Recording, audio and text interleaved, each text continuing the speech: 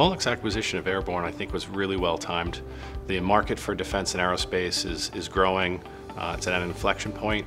AirBorn has been growing significantly over the past several years.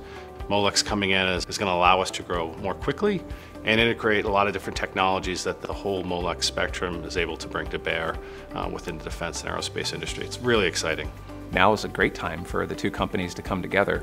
Molex has not been a big player in aerospace and defense. We've been successful in pockets, but we haven't really had the relationships with the customers or the understanding of the industry to be a more meaningful participant and help our customers solve problems. And now with AirBorn, we have that.